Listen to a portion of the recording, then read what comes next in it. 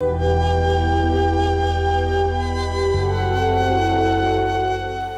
everyone.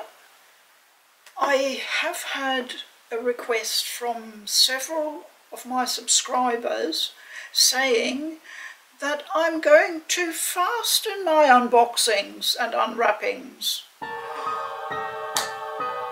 What? Me? An old woman going too fast? I don't know. They would like me to go a bit more slowly and show all the unwrapping, but I won't show you me trying to wrestle with the cellophane all the time, because it takes me far too long to get it off because of my hands. As you can see, that left hand is getting slowly worse. I can't stretch it, the fingers, properly anymore. It's sort of stuck like this. I can curl the hand around the controller and around the Vita and other consoles quite nicely. As long as I can hold a controller, I'm in business. So to start with, I have two games which are already unwrapped. They arrived such a long time ago and I wasn't able to incorporate them in a video, so I had a look at them already, but I haven't shown them to you yet. The first one is called Wattam, and this is the back cover.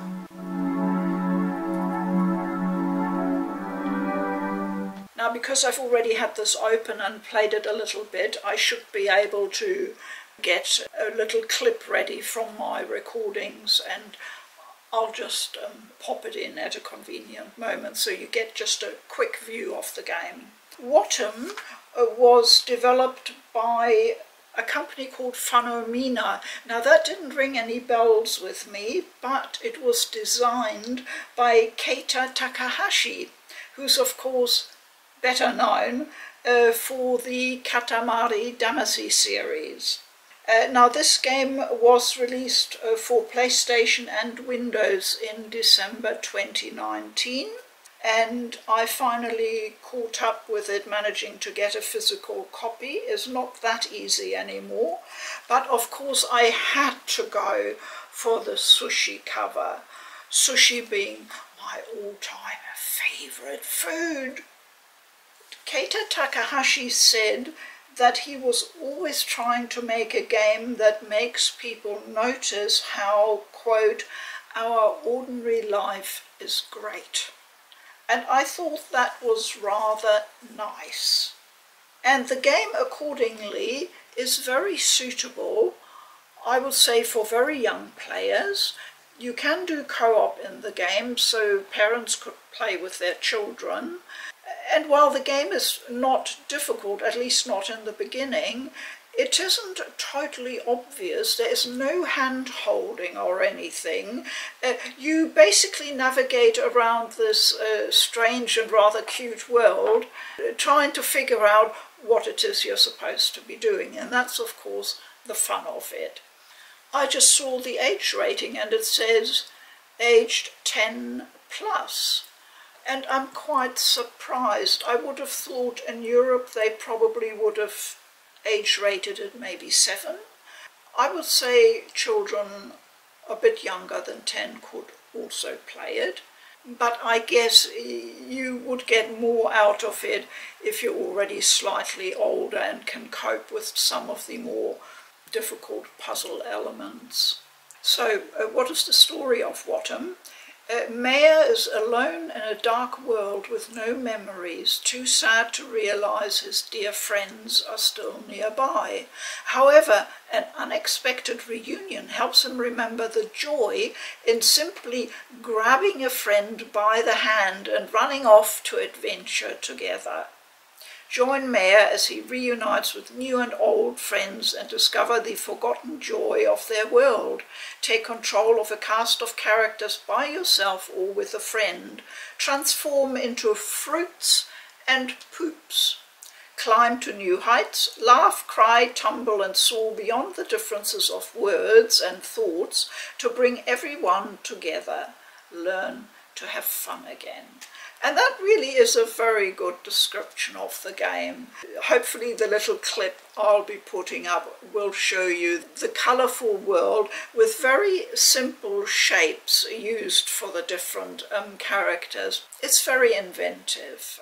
And here we are in the wacky but charming world of Wattam. Now, this footage is over 2 years old, and I'm looking at it thinking, what the heck is going on? What did I do? I don't remember too much, so you'll have to bear with me. As you can see, there's a lot of greeting and just socialising to do. But in fact, if you look at the settings and controller options, there are quite a few possibilities of interacting and doing stuff. Now, I need to point out straight away that the two slightly wonky aspects of the game on the PS4 is the camera. It's not too bad, but it's not perfect by any means. And the other one is using the controls for highlighting and then interacting with another item or character. You can jump very easily from character to character, but it takes a bit of practice being able to do it smoothly. The green character with the black magic hat is Mare, your main character. Now, one of the great achievements in the game is the kaboom. You've already seen it happen once or twice. As you can see, they're all clamouring for kabooms, and the more you do, the better, basically.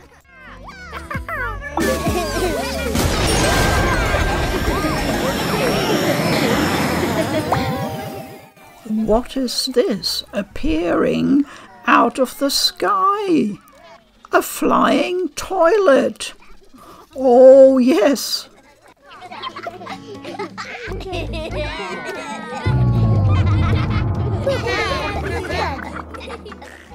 Welcome back, toilet. Everybody is delighted to see it.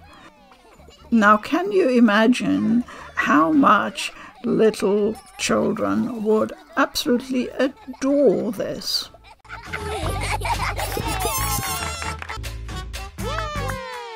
Here we go. First thing to go down the toilet, the telephone.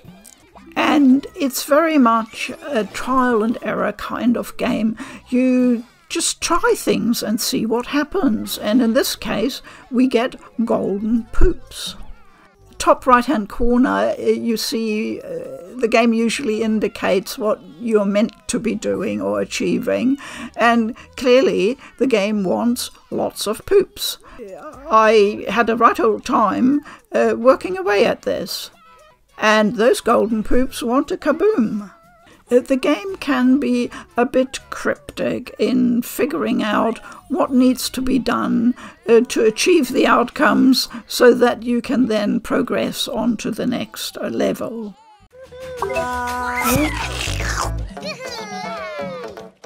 But I wouldn't be surprised at all if children would be much better at that than an adult like me.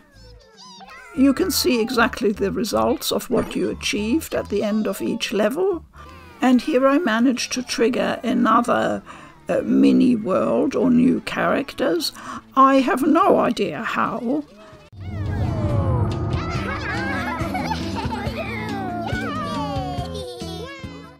Welcome back, bowling.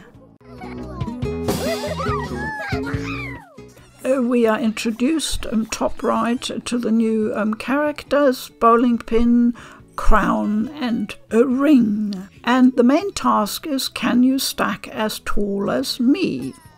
Now that may sound quite straightforward, but I did not find it to be so.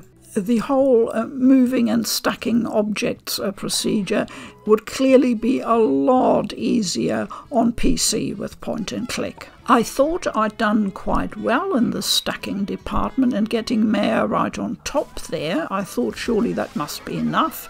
And a kaboom. But apparently not. If you don't succeed at first, you try again, and this is what Wattam is all about. As I said, I mean, I'm having fun with it on my own, but it's not a game I would sit down and play like for hours on end, you know, not like an RPG. But I would say it's ideal for children, for younger players. So that's Wattam, a very nice addition to my PS4 library. So the other game, which I had already unwrapped and started playing, is Shadowgate. And there's not much point showing you the reverse side because it's very dark and it's kind of hard to read the text on it, really. This game was published physically by Limited Run. It's number 333 in their library. And this is a really interesting game with quite a big history, and you know how I love my history. Shadowgate is a black and white point-and-click adventure game going back to 1987. Yes. Originally for the Apple Macintosh.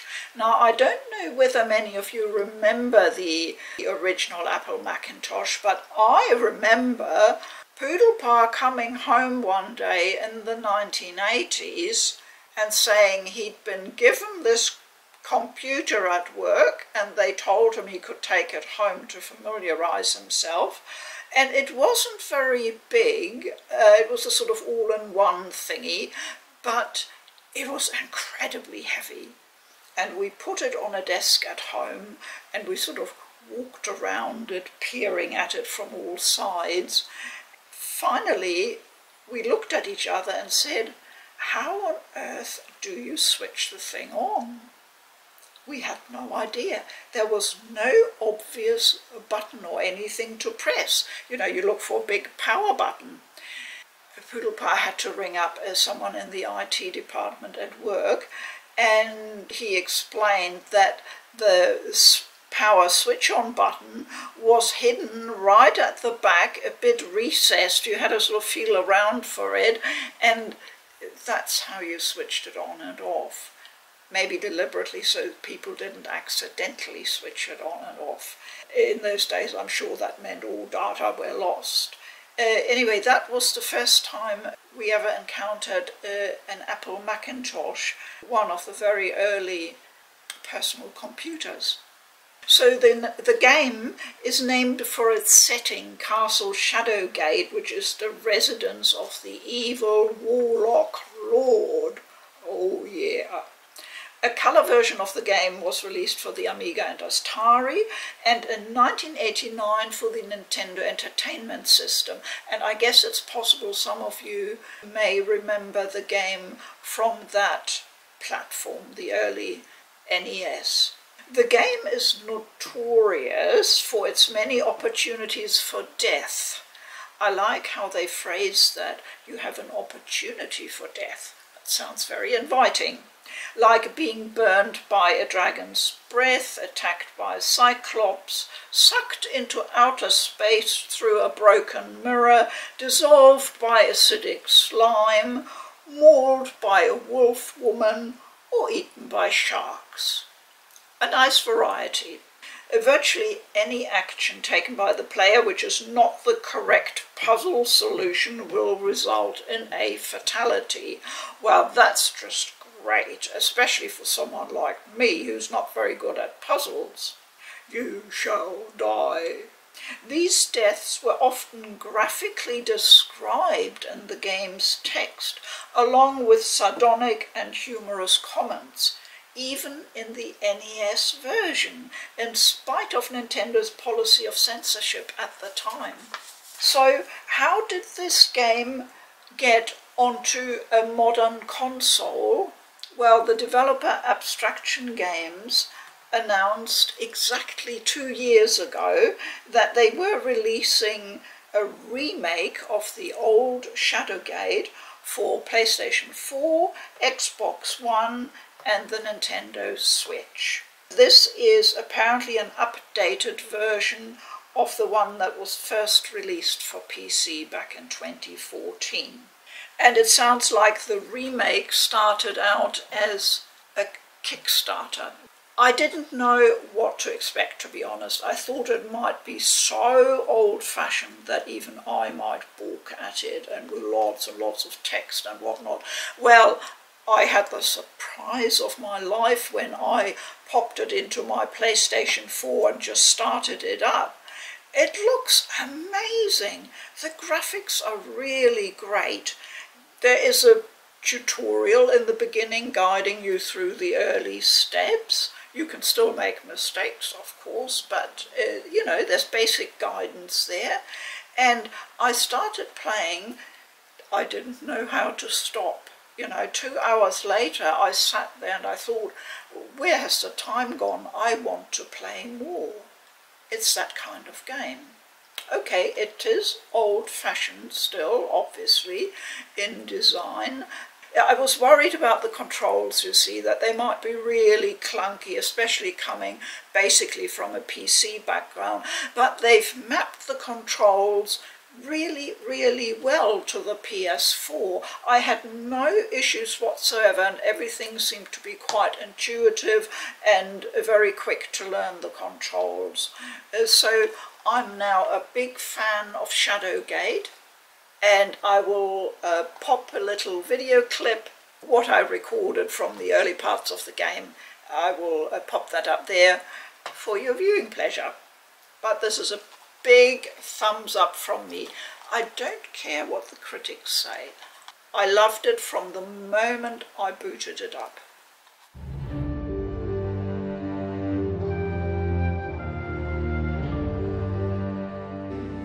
A great quest. Certainly it shall be these things. But for you, young Jer Cuthager, soldier of Windermere, could it not be so much more? By its south from Rivellin, around the southern arm, through the Waven Fair Wood, past Myrithsath, beyond the citadel of Murlac Tor, and the spires of Gimdane, and the darkness of Tarketh's Pass.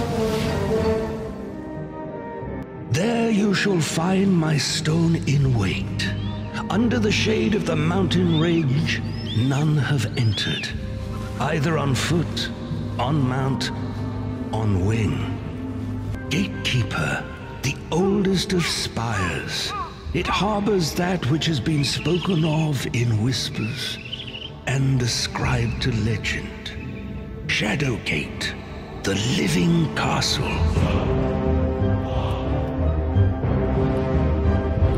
It is there that you will find me, Blackmere of the Circle of 12. It is there that you will find this great quest.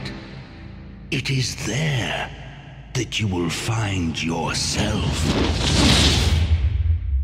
Very Dungeons and Dragons. With a roar, the ancient beast releases a scorching stream of fire at you. Mia was a fool to send a child to do that which even the vaunted Circle of 12 could not. Contain my growing power. Come if you wish. It makes little difference. Seal your fate within this living castle of the dead.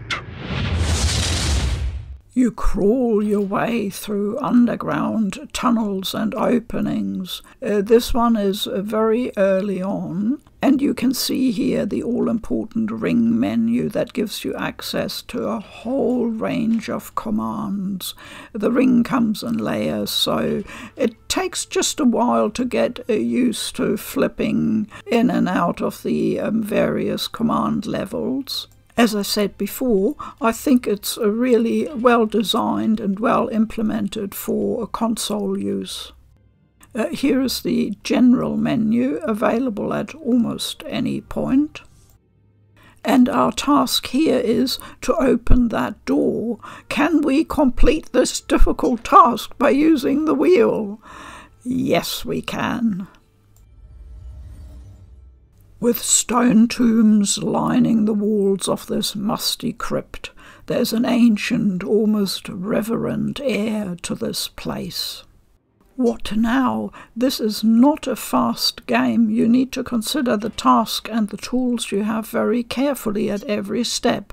The thyself command is a tricky one. It obviously stems from an earlier historical period of gaming.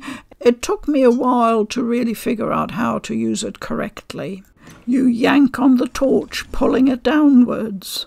You hear a mechanism release and then a rumbling beneath you. You jump back as the tomb in the centre of the room slowly moves across the floor, revealing a stairway leading down. Now comes a moment where Shadowgate shows its real teeth. I'm opening that tomb.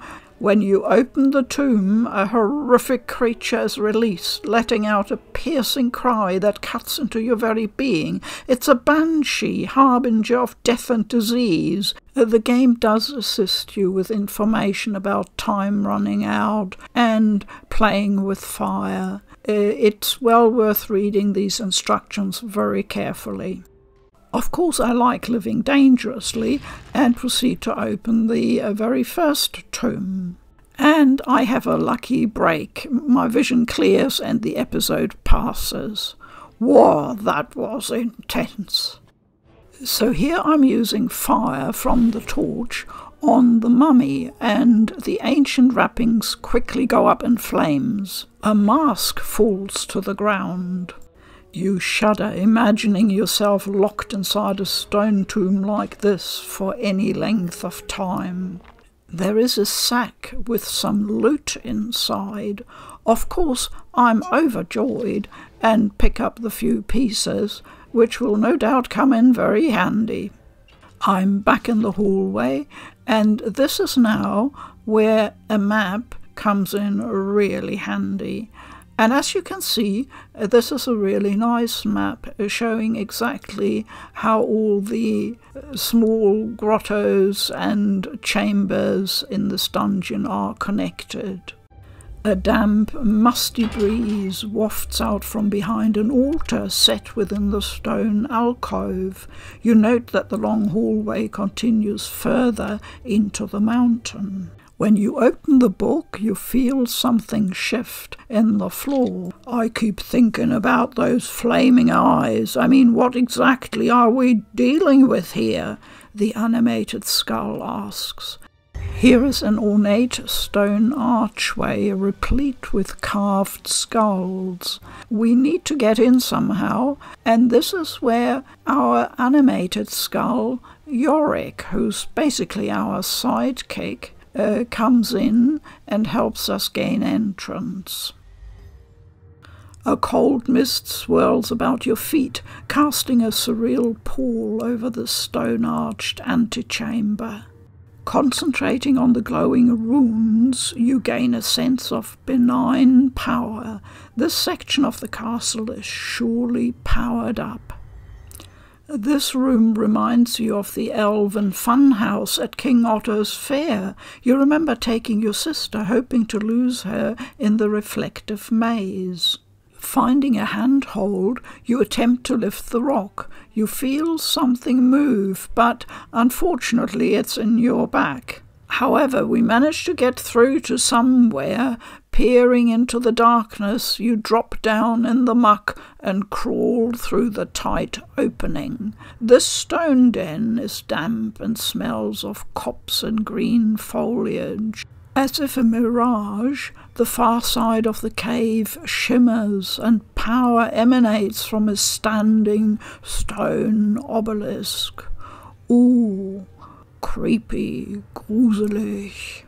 The stone obelisk is nearly 10 hands high, embellished with strange glyphs and 3 deep notches.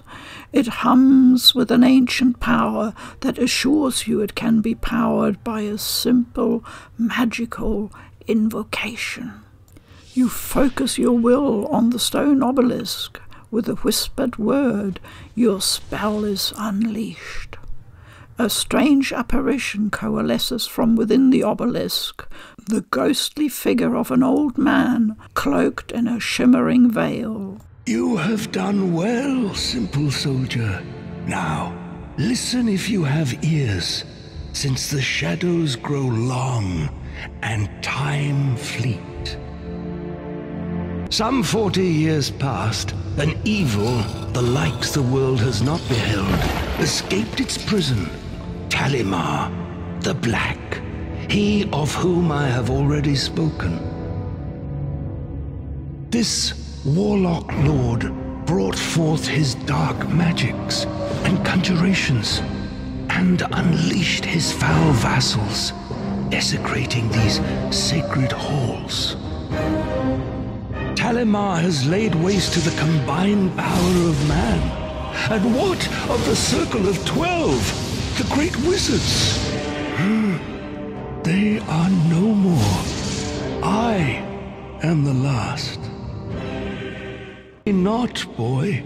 We were resolute in our judgment, but erred greatly. 'Twould have been better to put our brother to death, but mercy and folly prevailed. I know not Talimar's full plans, but have discovered enough to fill my heart with fear. And yet, hope remains, and it stands or falters with you. Fare thee well. Luckmere the Timeless vanishes, leaving behind a scroll, a glowing orb, and the words. And we leave our intrepid dungeon explorer here by the obelisk, contemplating what needs to be done next. I hope you enjoyed your time at Shadowgate, the living castle. Thank you very much for watching. As always, please keep well. I'm Food for Dogs. Bye-bye.